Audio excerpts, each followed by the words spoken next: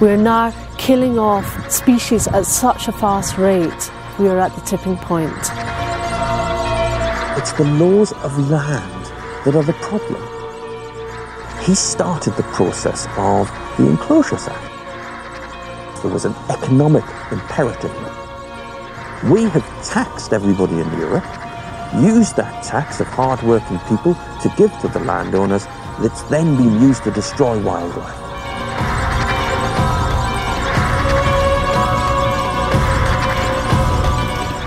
I would like to see the end of all subsidies. Dr. Pickard, you're a landowner. Yes. But if you can't enforce the duties and the obligations upon those who are breaching your rights, then those rights count for nothing. Landowners should be part of the solution, not the cause of the problem.